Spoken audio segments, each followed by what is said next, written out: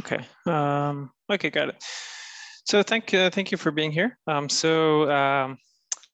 right now a professor at Forschungszentrum Jülich in Aachen. I used to be also at Irvine, and I'm going to be talking about how to train your neuromorphic hardware or how to use synaptic plasticity in your neuromorphic hardware. I slightly changed the title, but I'm sorry about that. And I added here today because this is very much oriented towards what you can do with the current technology. So when we think about learning, one thing we think about is this type of learning that is shown in this figure. So if I tell you, for example, the objects in the red box are called tufas, and I ask you to find the other tufas, you'll have no problem finding these. You see one here, you see one here, you see one here, you see one here, you see one here, you see one here, and so on. So what you've done here is just basically out of these three exemplars, and if you've never seen this particular figure before, you were able to recognize the other objects. So you've learned what a tufa is, and quite honestly, you've learned it with a good generalization capability, right? Because the other tufas are actually a little bit different. So this is one of the most amazing aspects, one of the abilities of the brain to learn quickly. And of course, we ask the question, so how can we do this in our hardware? Since we build brain-like systems, maybe we should have the capability of doing this kind of learning. So when I mean learning, I'm not going to be talking about the kind of learning that was discussed in the first week. So we had first Terry Stewart tell us about the power consumption of learning, how much energy is required to train, for example, one of these transformer networks, and maybe these different technologies can reduce that energy. We also had Kwabena talk about the scaling of these systems, in particular for training these large networks, and how we can move into multiple dimensions, implement these networks in multiple dimensions, and use sparse activities such as in spiking neurons to reduce the power of learning.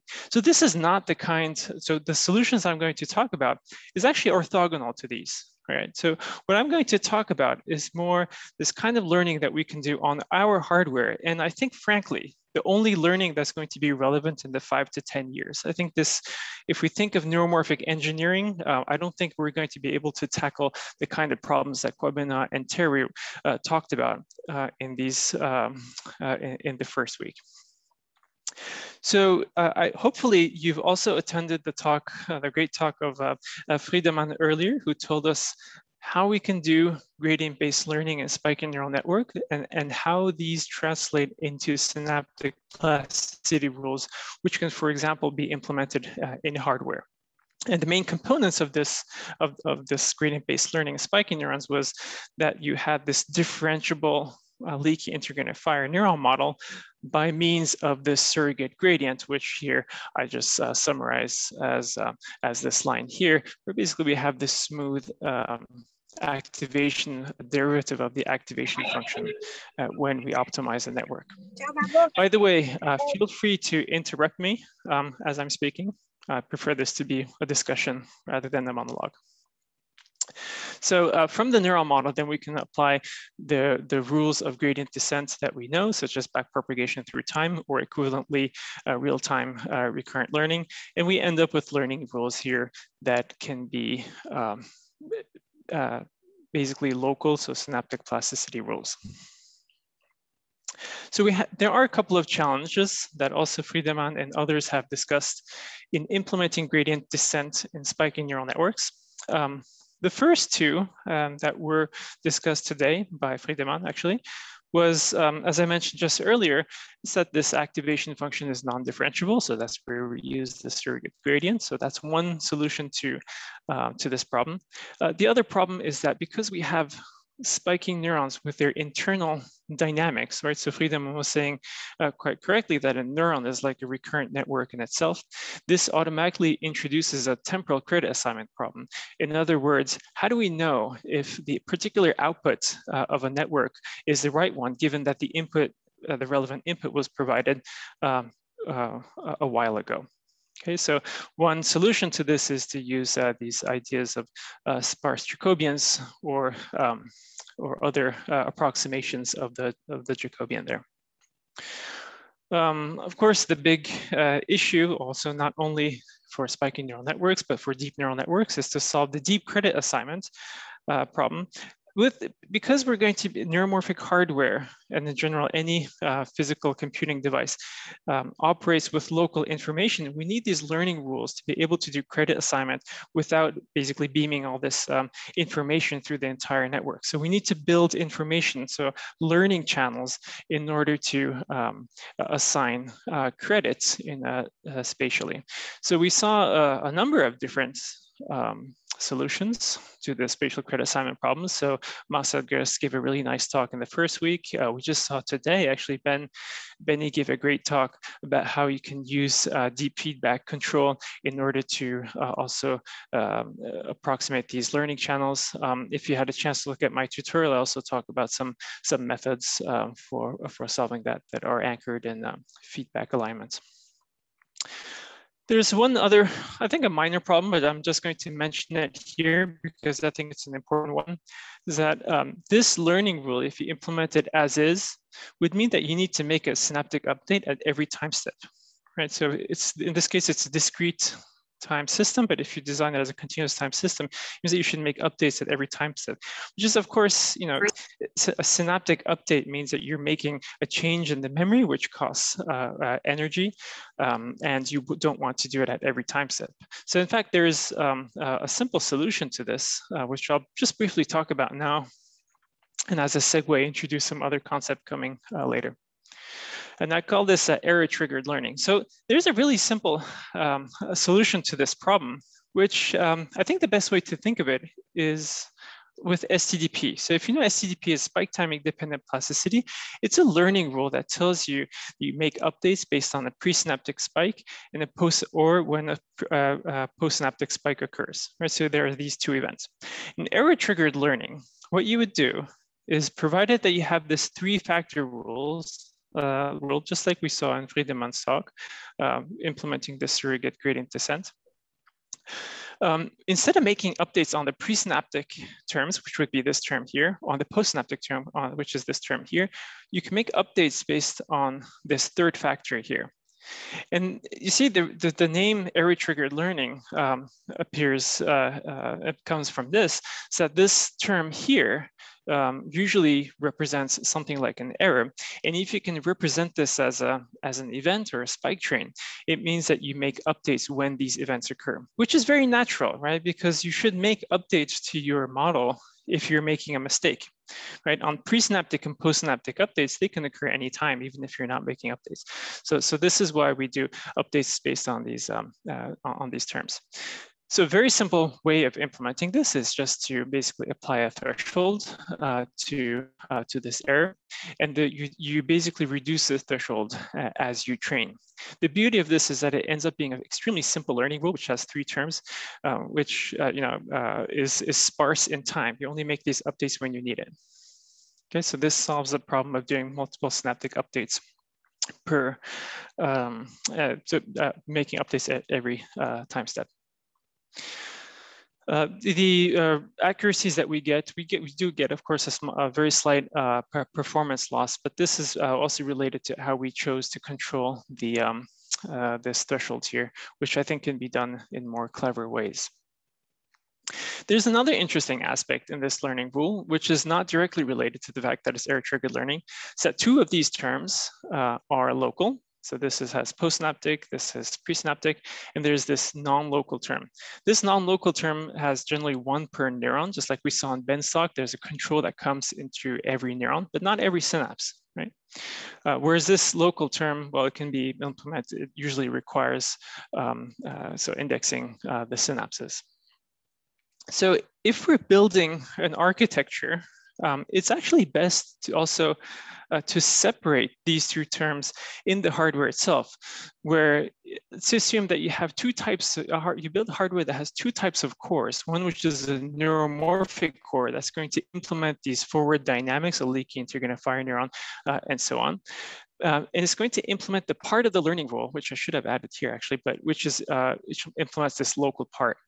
Whereas the these processing cores are going to implement this loss calculation, this error calculation. This really makes sense because loss functions are often they often change from task to task, right? Depending on which task you do, you might be solving regression, navigation, or problems like that, which can be very different. But ultimately, the two local terms are going to remain the same because that is inherent to the neuron and the synaptic dynamics.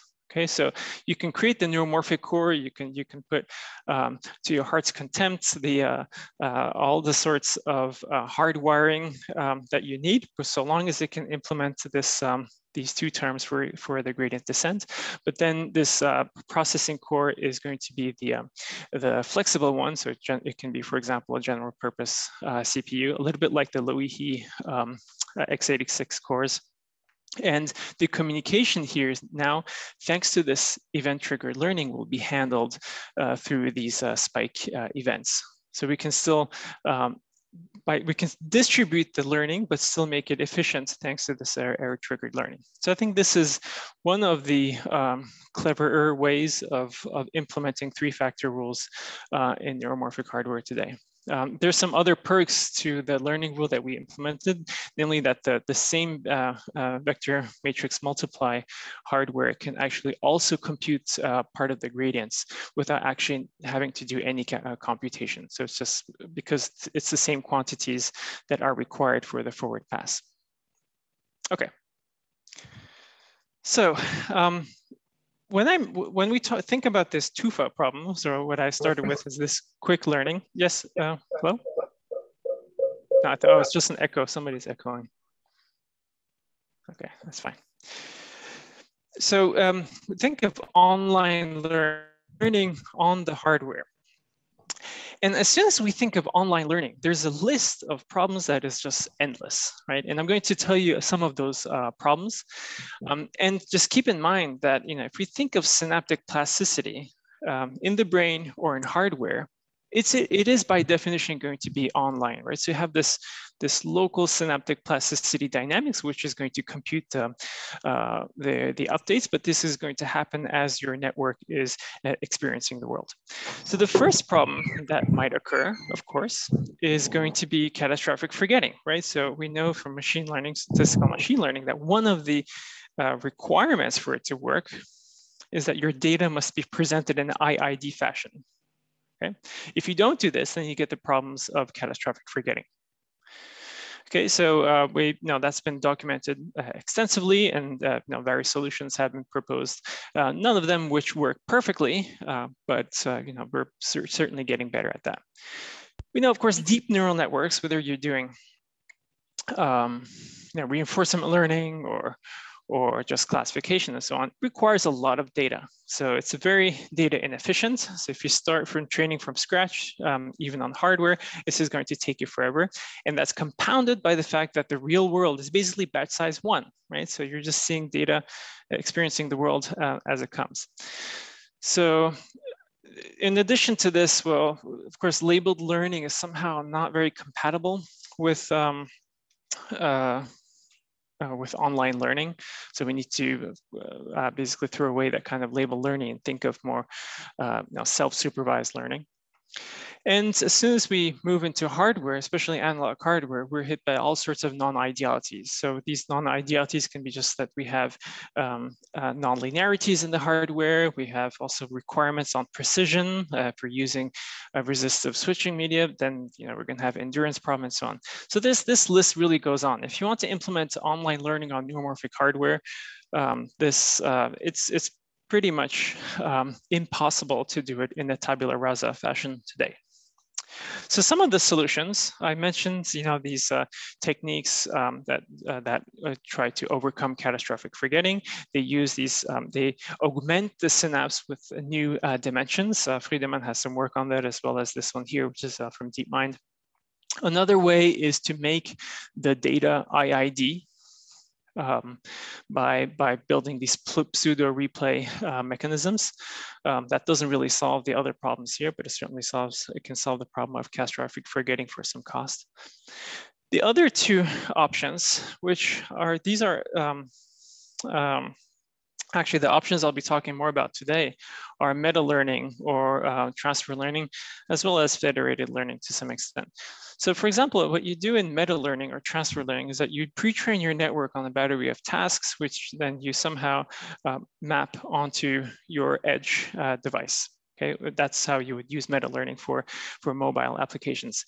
The idea of meta-learning is that you find, or one of these methods in particular is that you find an initial set of parameters from which you require only a few updates to reach a suitable parameter, right?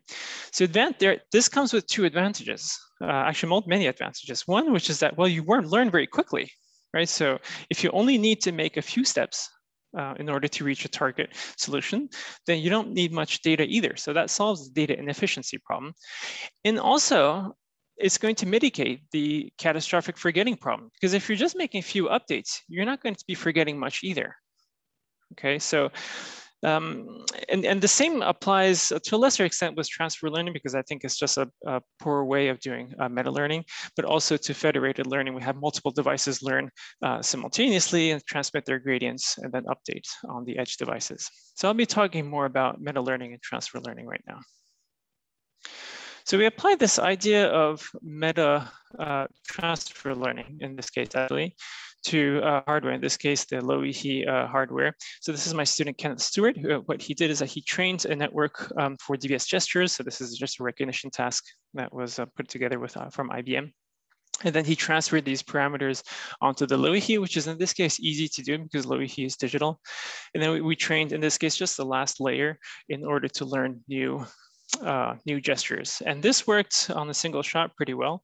So you see, we get accuracies that go from 65% to 80% on completely new gestures, depending on the number of shots. By shot, I mean here that is really the number of presentations of the gesture. And this was, by the way, this learning used the whole full stack of surrogate gradients that we've seen so far. So this is pretty much a success story. And given that we just did transfer learning here, of course, we have high hopes to boost these numbers substantially. And this is actually just really back to the first slide. This is exactly the idea of TUFA. So instead of showing it these weird shapes, we're showing new gestures and learning these new gestures from this TVS camera. Okay. Another solution that is of interest here. So I mentioned this problem that so that required, actually, let me just go back. You see there's a keyboard here, which just should be a cue that we're actually, Kenneth was actually pressing the keyboard as he was showing the gestures, which is really, kind of a party killer here, right? So what if we can replace this keyboard with something that's automatic, that actually somehow finds a pseudo label for us? And for this, we trained this pretty elaborate hybrid spiking neural network, artificial neural network, variational autoencoder, which is basically trained to place, to encode gestures from the DVS gestures dataset into an embedding, in which it would basically generate, that embedding would give us labels that we can use for training the Loihi as we just did before. And you see, the reason why this is a hybrid, so not fully spiking, is because once we've trained this network, this SNN, we don't actually need the decoder. We only need this embedding part. And this embedding part is actually just a normal spiking neural network, very similar to the one that we used for the DVS gestures task. And so we can take this part and directly load it onto the Loihi. We haven't done this yet. This is pretty recent work. But the cool thing is that if you show to this network 3 gestures it hasn't seen before, it's going to place that embedded the vector in that latent space into very nearby positions, right? So thereby it is actually doing, as you would expect from an autoencoder, doing this clustering that we can use this basically as a label for training. Okay, so in other words, without going too much into details, we created here a spiking neural network for generating pseudo labels, which we can use for supervised learning in hardware. Okay, so now coming to the more interesting part, at least I think personally, is meta-learning. So what we've done so far was, in the previous slides, was about transfer learning. So this is about meta-learning. And this particular method, which is really nice, is called model-agnostic meta-learning. Really allows you to meta-train any neural network that's 2 times differentiable in order to find this initial set of parameters. As I mentioned earlier, this initial set of parameters that allows you to do few-shot learning. And it does this using what may appear a little bit difficult to understand at first, but it basically trains using 2 loops. One, which is the inner loop. The inner loop training is what you would normally do if you train an MNIST network. And the outer loop, which basically trains this initialization parameter, but it trains it through the inner loop update.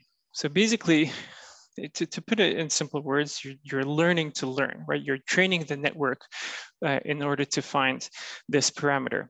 Because the network, the update itself, depending on your network, is also differentiable. You can actually differentiate through it. Okay. So what this does is, provided that you train this on a family of tasks that are probably somewhat related, in the, this can learn initialization such that you get updates, you get accurate few-shot learning. I should have mentioned though before, and I forgot to do this. This is actually a project that we started last year in Virtual Telluride 2020. So what I'm reporting here is actually the results that we got after the workshop was over. What MAML does is that it learns, this is just taking the words from the original paper, it's learning internal features that are basically applicable to this family of tasks in T. And there's a cool fact here, which is that we've seen these surrogate gradients. Well, it turns out that surrogate gradients are also differentiable, right? So we can easily calculate surrogate Hessians, although I'm not sure that's a good term here.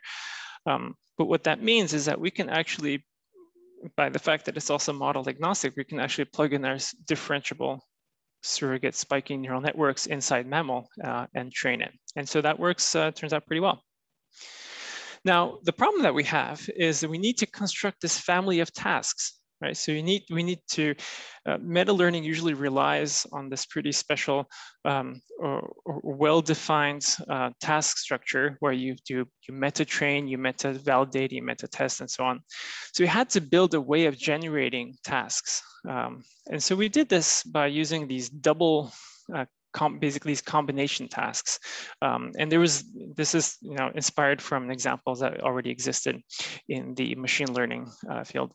So we have, for example, this double NMness. So if this is not a video, but if it were a video, you would see these 2 digits moving around.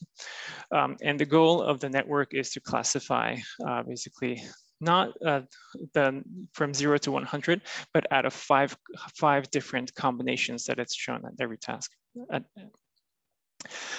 We did the same for American Sign Language. So in this case, it's like 2 hands doing American Sign Language.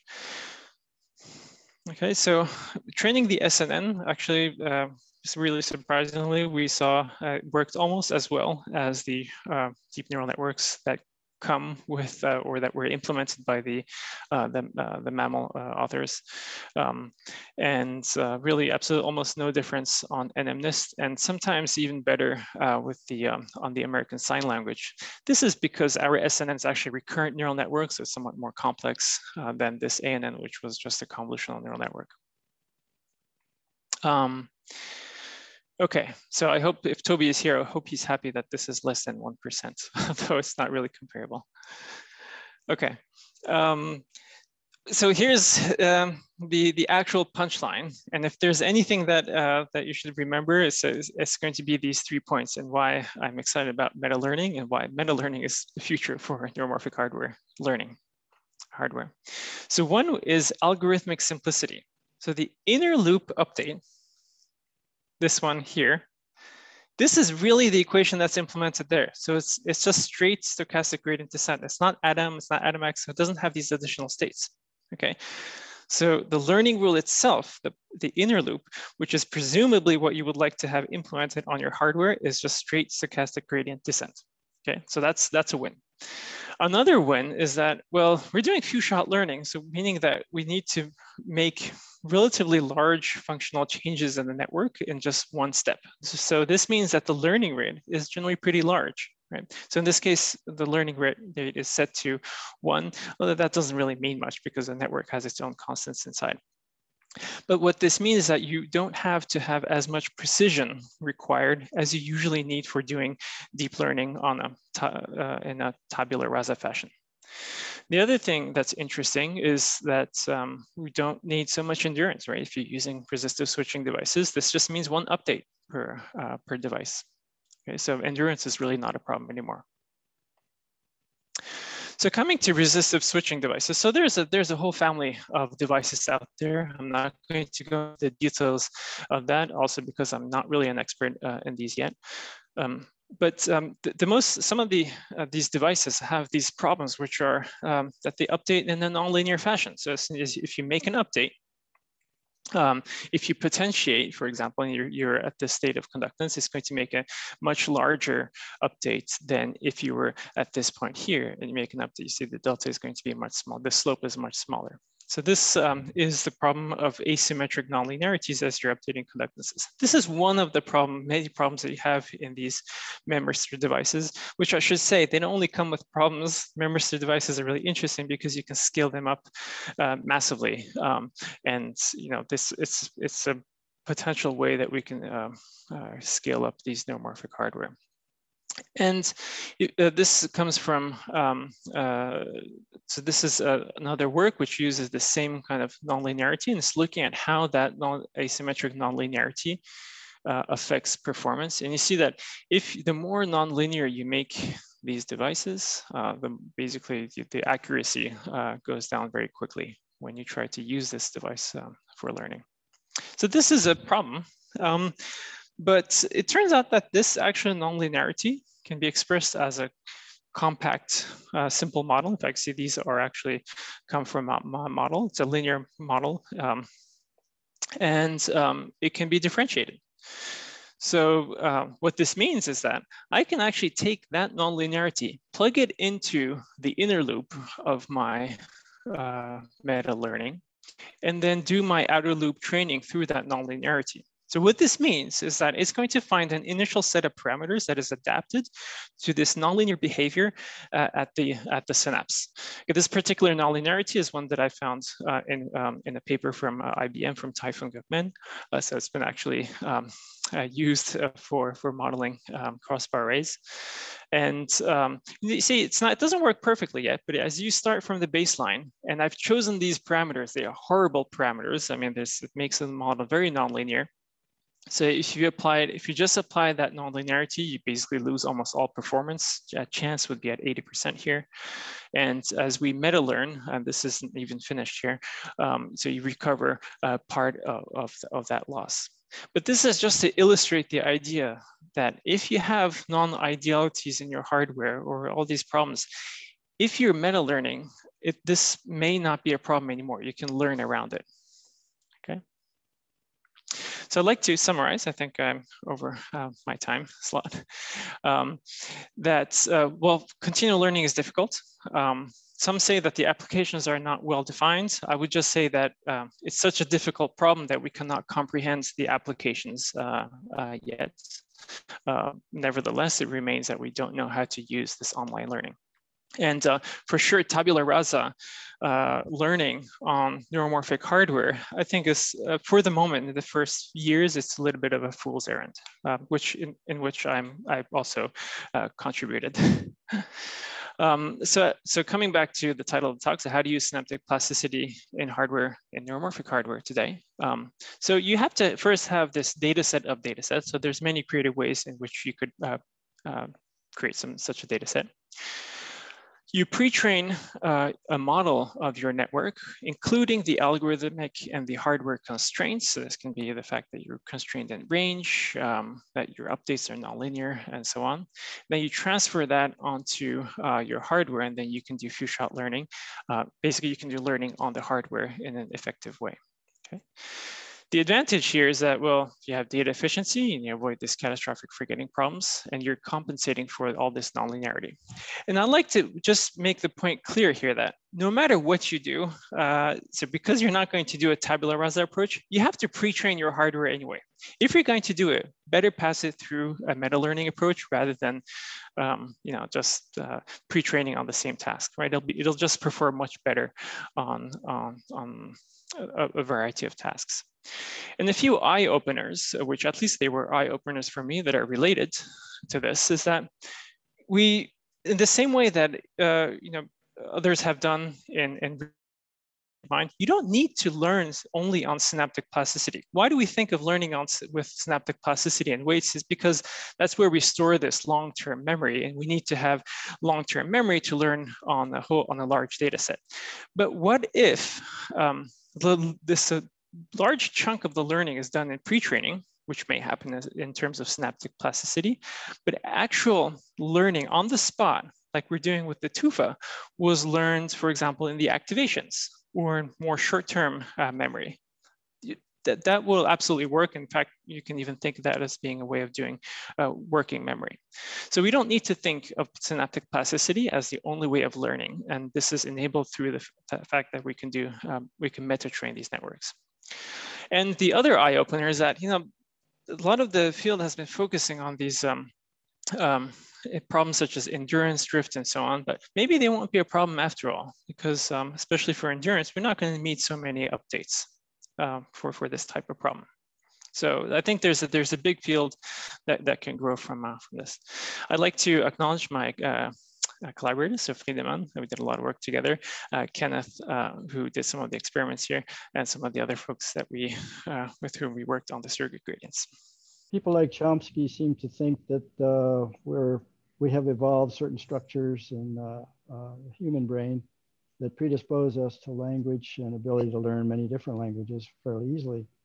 Do you foresee a way of using some of this meta-learning results as a generic cognitive enhancer for, that spreads across many different domains, not just a particular task area? I do. I wouldn't go as far as to say as model agnostic meta learning is the way to go. I think it doesn't, you have to realize that it's doing gradient descent of gradient descent, so it can get pretty expensive. However, meta learning can be done in several different ways, including evolutionary methods or these heuristic methods that search in this space. And so I think a lot of the work that's gone into those fields can actually be applied to this as well. And I don't want to say that people haven't done this. It's just that we had this particular opportunity to use model agnostic meta learning because we had the ability. We knew now that we can use these surrogate gradients, which were themselves differentiable. Yeah. But what I would like to do, so Steve, just to kind of expand from your question, is now that I'm here at Jülich, there's a large supercomputer center here. It's really to build this system, this training for massively training these networks and finding good initial states so that the people can download these networks onto their hardware and you do fast learning in the same way that you would download your ResNet 101 and not train it from scratch from ImageNet. Right. So it's almost like pre-configured hardware, not just configured, but possibly built into the hardware. That's right. That's right. But where you would still be doing learning potentially over all the layers, right? Not just talking about fixing a part of the network and training the last layer. You can train the entire network here. Mm-hmm. Okay, thank you. Maybe one question from my side, Emre, about error-triggered learning. If you go back to, or we don't need to show the slide. So you have this third factor in the error-triggered learning that has this dual purpose, right? It's triggering the synaptic weight update, and it's also conveying an error signal. So how do you merge these two purposes together? Usually when I think about an event-triggered or a triggered update, it's binary, it's on or off. But then you want it to be analog as well to convert some sort of error signal. So do you have a spike with a payload, or how do you merge those? Yeah, well, yes. So here we are sending spikes. In this case, you see they're trinary events actually. So negative and positive. I guess you could create two pathways, one for positive, one for a negative. So I guess that's how we have the payload. How do they play this dual role? Actually, quite naturally. I mean, it's something like well, the error here is not stochastic, but you can think of a little bit as a stochastic estimation of the errors, and you just send these events in a random fashion during that time. And over time, it's going to integrate this in the weights as it's learning. So I don't think that there's, in fact, I mean, it is kind of implementing it in a natural way. I'm not sure I could answer that question any better. Thank you. I think there's, oh yeah, there's just feedback in the comments. Any other questions for Emre? All right. Well, thank you very much, Emre, for nicely outlining all the challenges that we face with learning a neuromorphic hardware, but also presenting some very nice and promising solutions for that. I'm really looking forward to reading those papers that you mentioned.